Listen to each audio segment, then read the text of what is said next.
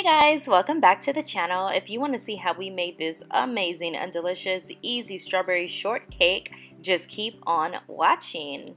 Hey guys, for this recipe you're going to need some strawberries. You can use a whole pint if you desire. You're going to want some of this sauce left over, so it's a good idea. You need about a third of cup of sugar. You can use more or less to your taste. About a teaspoon of lemon juice, and that just brightens up the flavor. Gonna need a sponge cake and some whipped cream.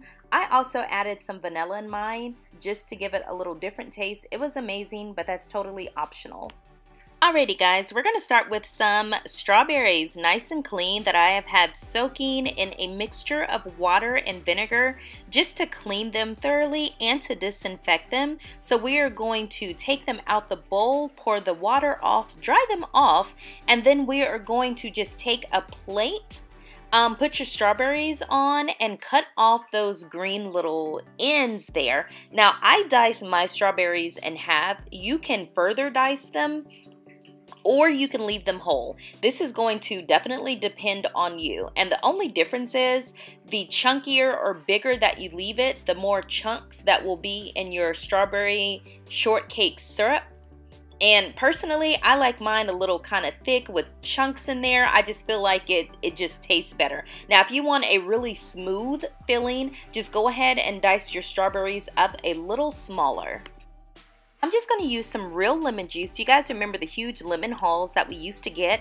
I juice like half of a lemon or a whole lemon and just put it in little Ziploc bags and freeze it. So that way it's always, you know, there when I need it. So I'm basically just going to add this into my pot. If you don't have this, totally okay, just use that teaspoon of lemon juice. If you want to add in some vanilla, this is the point that you would add it in. This is not a necessary component of this recipe. However, it does give that strawberry glaze sauce just a little more oomph in there, and it tastes amazing. I used about a teaspoonful of vanilla in there, and then of course you just mix it up. Now at this point you're going to go ahead and put your 1/3 part of sugar in there as well.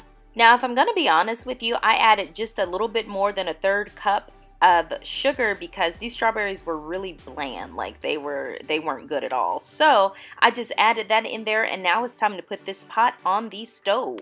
This is going to be one of the easiest, most simple recipes that you can make, and it honestly looks like you spent a ton of time on it and they don't know that is basically only like 3 ingredients basically to make the sauce. So let's go ahead and get this on the stove now.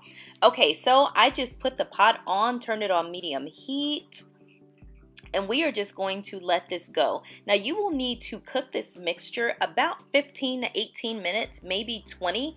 I have mine slightly under medium because I don't want it to scorch or burn. You do need to kind of stay there and watch it though, just so it doesn't bubble over. Okay, let's get into this, you guys. I got this dessert shells from Crest, I believe. I believe they were on sale for 99 cents. So that was a huge deal for me, especially since I had all these strawberries at my house that I needed to do something with. So you just need 1 pack of dessert shells. If you can't find this or don't want to use this, no issues. Any sponge cake or pound cake will work as well.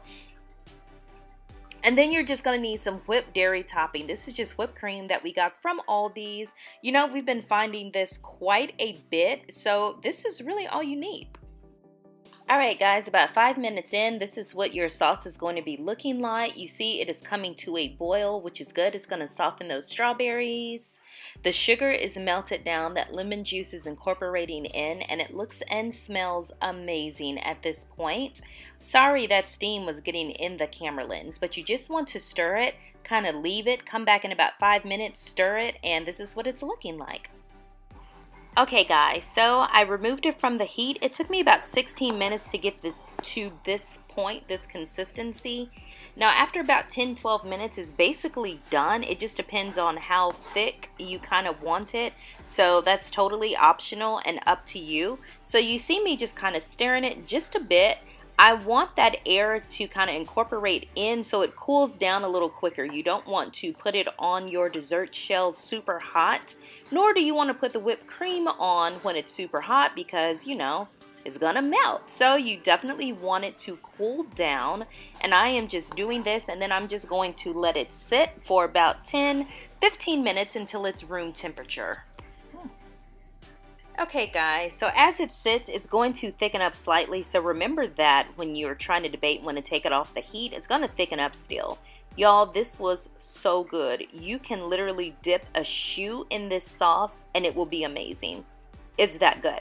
So anyway, I'm going to go ahead and plate my dessert shells. Now we did have one of our friends over, well, one of Babe's friends, so I put theirs on real plates. I'm going to be eating in the den, so I just got a paper plate.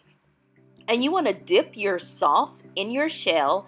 Now, I like my sauce to kind of drip over the edge just a bit, just to kind of give you that little rundown, runny situation. Now, my sauce was a bit thick for this. If you want that look, definitely take your sauce off before I did. Like I said, mine cooked for about 16 minutes and it was perfect. All right, after you have your sauce in your shells, you're just going to take your whipped cream and you're just going to put a little dollop there in the middle.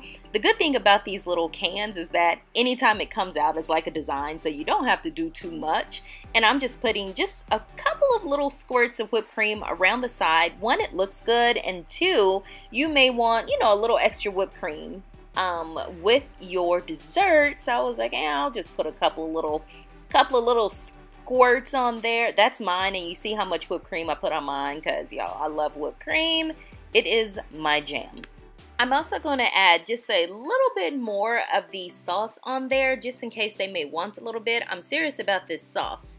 You can dip your foot in it, you can dip your shoe in it, you can dip your hairbrush in it, and it's going to be good. This sauce was everything, and it's so simple to make. Lastly, I'm just going to take a few strawberries that we had, because I told you, y'all, we have a ton of strawberries, just to kind of add it to the plate. Now, if I were really doing this, like if people were over, I would have sliced them and garnished them at the top, but it's just us and our friends, so this is good enough. And there you have it, you guys. These were the most simple, easiest dessert I really think you can make, and it's so pretty, it's so good. And just looking at it, it looks like you spent a ton of time on it. If you try this recipe, definitely let me know. It is so good. I really want to hear if you try it. Don't forget to give this video a thumbs up and subscribe to the channel if you have not already. Let me know down below how you guys are enjoying these cooking videos. It's just kind of something extra to add as videos to go live in the evening, since I'm already doing a ton of cooking anyway.